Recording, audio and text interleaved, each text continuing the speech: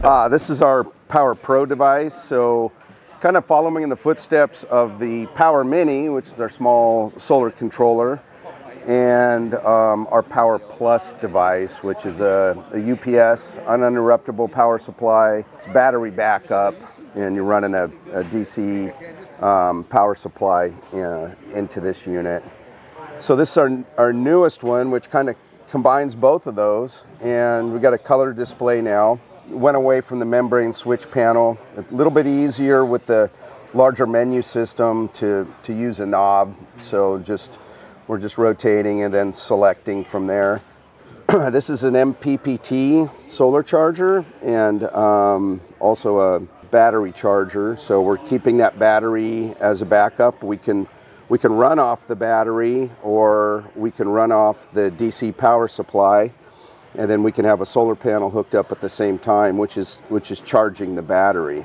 So it has some options here for the output, 35 amps on the output, and you can put it in auto mode, which case it's going to, most of the time if you got the DC power supply hooked up, it's going to pull from that.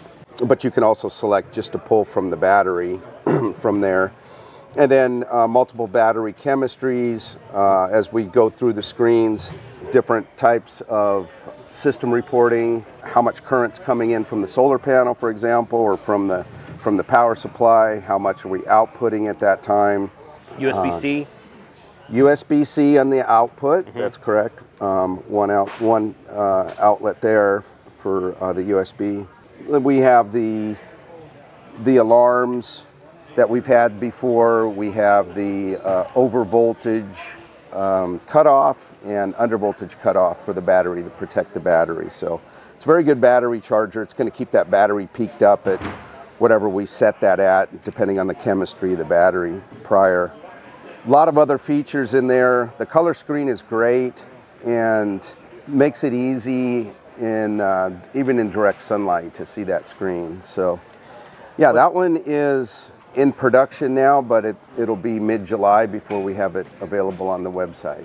What's the biggest solar panel you can add to it? 160 watts. So it's the same as the Power Mini? Right. Okay. Yep, 160 watts for the panel. Okay. That'll be in the neighborhood of $329 to $349 retail. You've been working on that for a while, Chris, so I know you. Yep. You're happy to see it come to fruition, so thanks, man. Yep, we've been using it for a bit, and gosh, it works great. It's good. Really nice for in the shack or out in the field, either way, right. In your RV, in your truck, anything like that. So you need multiple ones, so I need like 4 of them, right? Yeah. You need to buy 4 of them. Yeah, you one for home, one for the shack. Thanks, man. Yeah.